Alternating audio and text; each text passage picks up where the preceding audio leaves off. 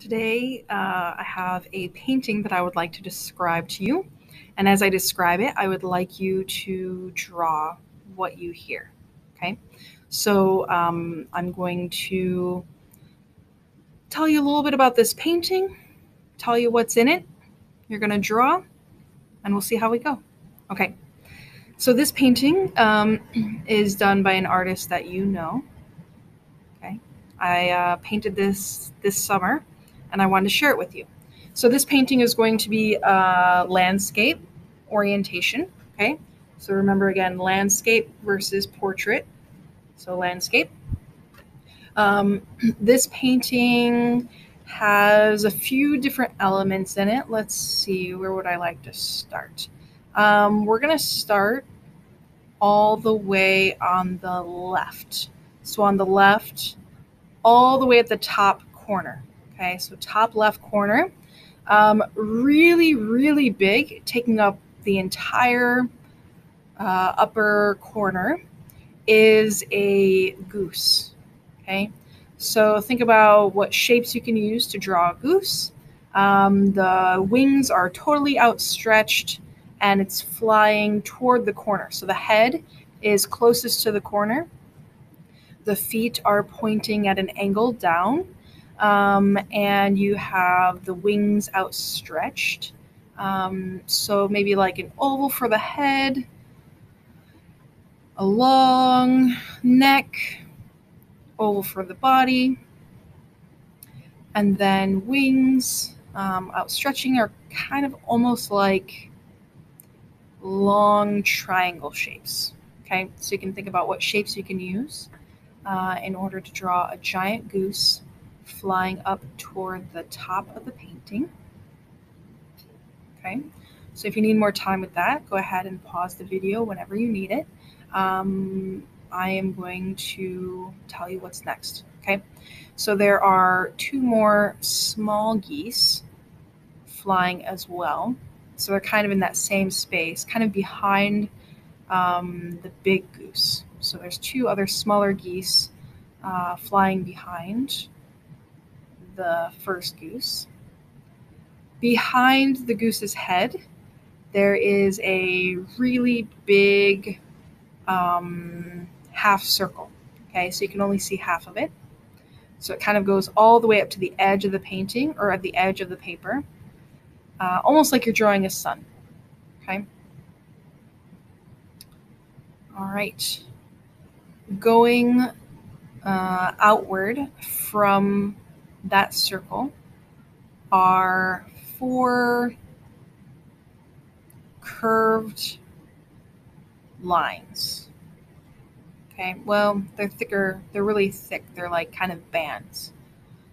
Okay, so there's four bands all starting in the from the circle, from the edge of the circle, going out all the way to the edge of the painting. So actually I'm gonna use this. So oops. This side. So on this side, there is the where the circle is, okay, and then going all the way to the edge, all the way to the edge, all the way to the edge, okay, are these four bands, and on these bands are a bunch of bees. Okay, so that's some alliteration for you too. So on these bands are a bunch of bees, kind of all walking toward the circle. Okay. All right. Between the bands are stars. So there are stars all between the bands. Some are eight-sided, some are six-sided, some are four-sided. So a bunch of stars filling in all the space in between those. Okay.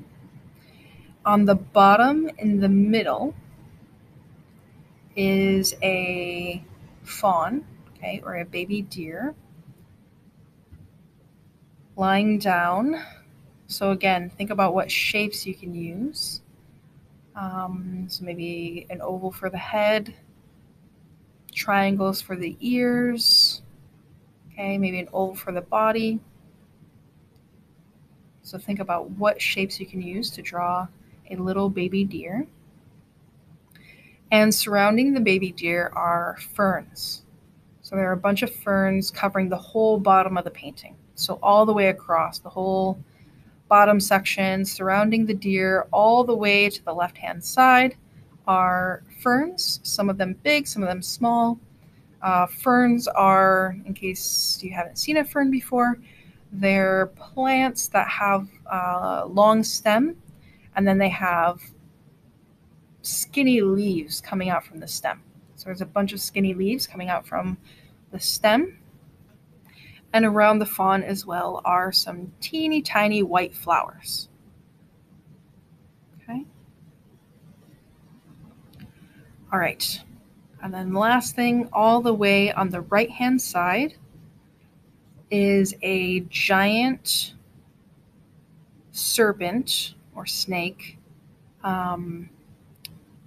swirled around itself. So it's kind of knotted all together. So there's this giant, it takes up a huge part of the left-hand side of the painting.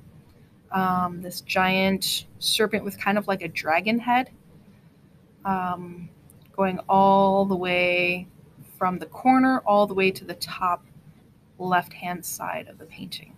Okay, and it's really dark. It's almost like a shadow. All right, so those are the main things. So take your time, pause the video, finish drawing, okay, and I will show you the painting.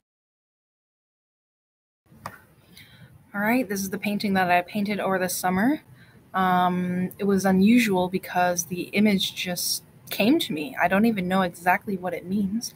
I would be so interested in hearing what you guys think it means. If you have any analysis, any interpretation of what you think this painting means, I would love to hear it. I don't even have a title yet.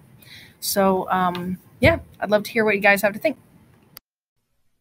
All right, so now what you're going to do is you're going to send me an image, okay? So you can take a photo of it, send it to me in Seesaw or Google Classroom, okay? So just send that to me. That's all you have to do. I want to see how you did, what you thought of, okay? You can also tell me what, if you like this, if you found it frustrating, if you thought I needed to add more detail, if I had too much detail, okay, so let me know. You can also, as an option, you can do a drawing yourself or find a painting that you like, and you can describe it to me in a video or to a friend, it doesn't have to be to me. And then you can send it to me and I will draw it and send that back to you. So that's an option if you'd like to do that. But I would like to see your drawings. Please send them to me on Seesaw or on Google Classroom. All right.